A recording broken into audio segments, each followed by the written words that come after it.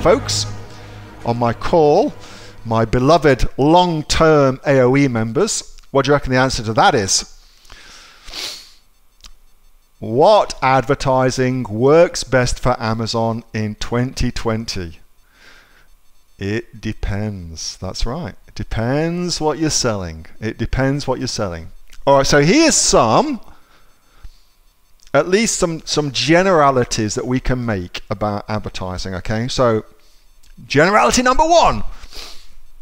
First rule of advertising is you put your advert in front of people who are either ready to buy your product or predisposed, pre-interested to buy your product. So that's advertising 101.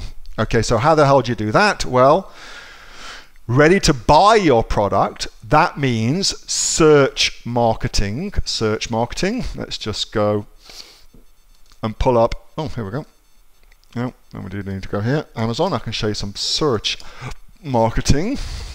So search marketing, as the name suggests, is when you search for something, you then get marketed for that product. So let's just go vitamin C, serum. So here are sponsored products.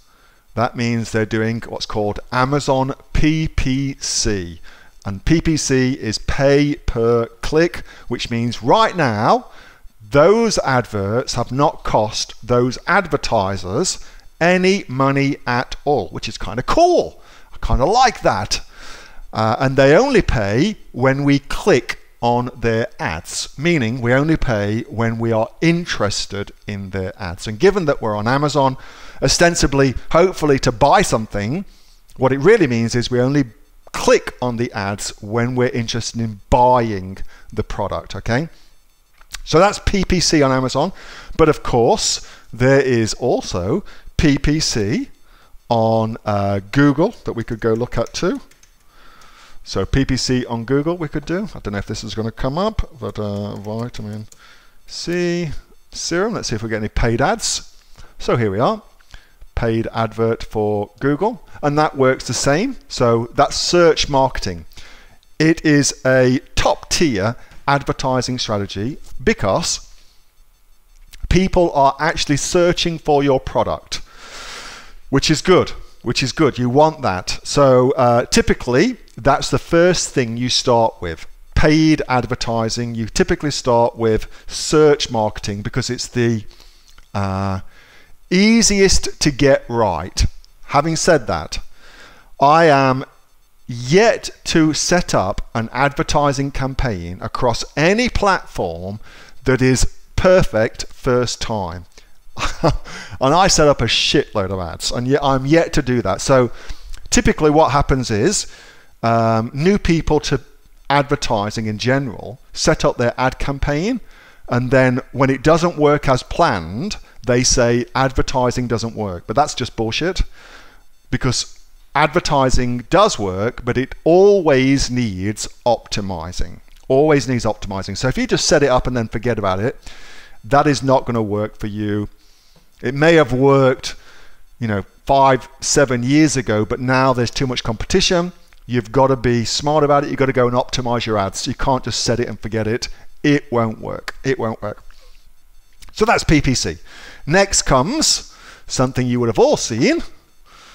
Ads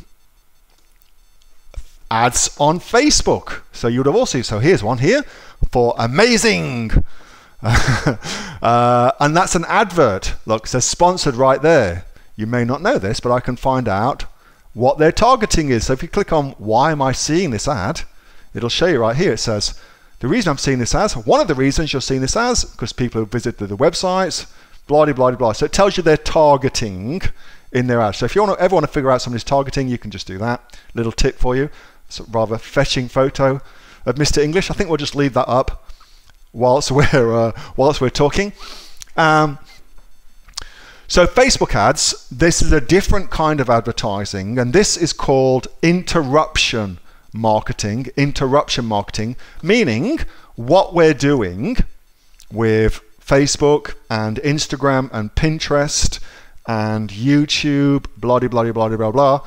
Everything else basically that's not search is we are interrupting somebody who's at a website for a reason other than buying our product. That's what we're doing, and we're interrupting them. And so with interruption marketing, the most important thing is targeting, putting your advert in front of the right people. Now I'm just going to take that one down because seeing Mr. English like that, I think we can all agree, is a little bit crazy.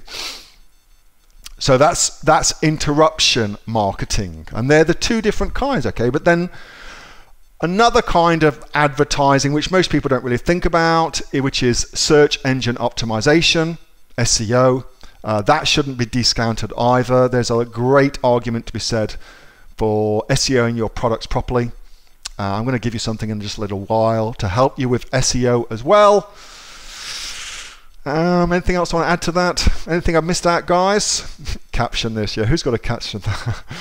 That has interrupted me. That's what that does. So what's a typical ad budget? I don't know. I don't know. There is no such thing as typical. There is only how much money have you got to invest in your ads. That's all there is. There is no you should be spending 10, 50, $100 a day, whatever it is. That's all bullshit, because what it comes down to is this. If you knew with certainty that for every $1 you invested in advertising, you made back $2, then the question becomes, how many dollars would you try and invest in your advertising? And the answer to that, of course, is as many as you could. So how much should you invest? Don't think about it like that. Think of it as you set up your ads, you run your ads, you optimize, and you get it to a point where you know with certainty that for every $1 you invest, you make $2 back, and then you throw as much money as you possibly can, as fast as you possibly can, whilst it's profitable, to do that. And that's what I do. And so they become investments instead. Hey, thanks so much for watching that video, and I hope that you got some massive value from it. Before you go, do you live in Australia? If you do, this is for you. Would you like to learn how to sell things on Amazon here in Australia? Would you like to know what sells really, really well and what sells for the maximum amount of profit? Would you like to know where you can source those products from, whether that be in China or here in Australia, and how to source them so you pay bottom dollar and get maximum value for what you're doing?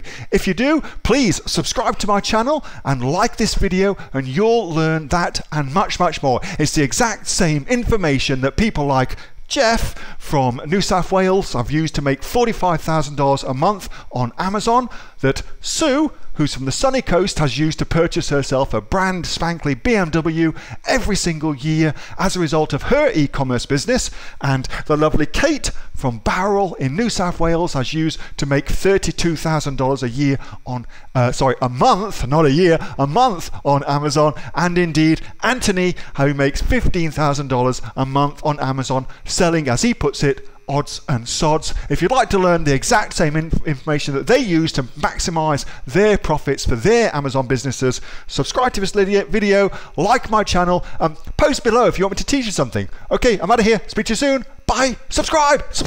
Do it now.